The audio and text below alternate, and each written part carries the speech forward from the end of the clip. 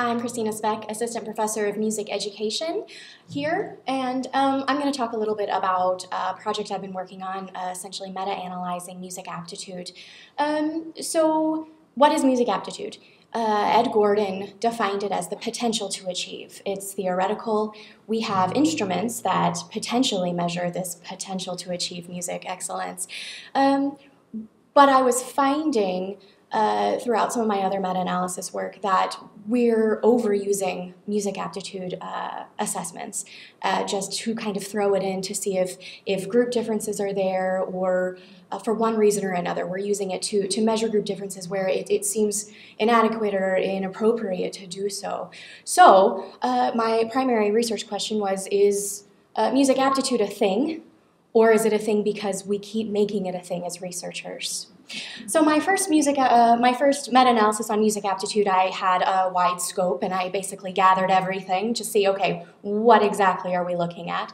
I presented that last summer, and it was a mess, but it was great. People were very upset that I did this. So I got my scope much smaller to look at music aptitude and music achievement, because there was so much research regarding music aptitude and music achievement and the correlation right there, which is closer to what I was getting to. So what I found, right now, this is still in process research, so I used a fixed effects model using syntax by Andy Fields. Andy Fields, eventually I'll go into R, but right now that's what I'm using. I found a medium effect size, right? So yes, we can see that there is a correlation there between music aptitude and music achievement, which would make sense. The potential for music achievement correlates with music achievement. That's pretty obvious. However, so far I've got about 24 studies. With my initial meta-analysis, I excluded all dissertations because that seems to be where we are most guilty of using music aptitude measures for anything in music education research. So now I'm filtering through all of the many dissertations to glean the ones that have to do specifically with music aptitude and music achievement. Obviously, it was a heterogeneous data set, so I continued on to my moderator variable analyses that I had chosen before the study began, obviously population level. So some things arose just looking at this preliminary analysis.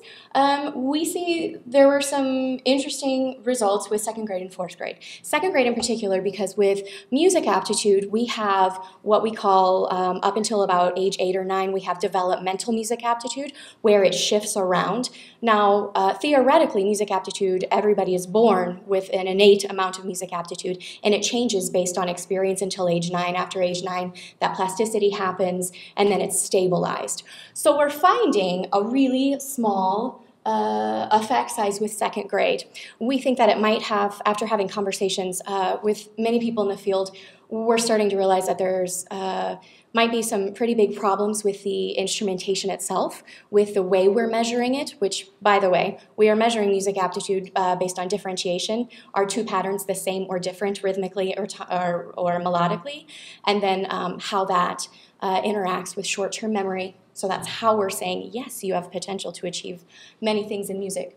Aptitude measures, there are a variety of aptitude measures. Something else that has come out of this thus far is that we haven't been looking in America at continuing to develop these aptitude measures beyond 1980. So they're very outdated. We're doing a lot more development outside of America, but in America we're still kind of stuck. So, and of course, achievement measure type. Thus far, the biggest things to come out of it is we need to keep looking at it. It's something that everybody cares about. It's something that's important for education. Thank you.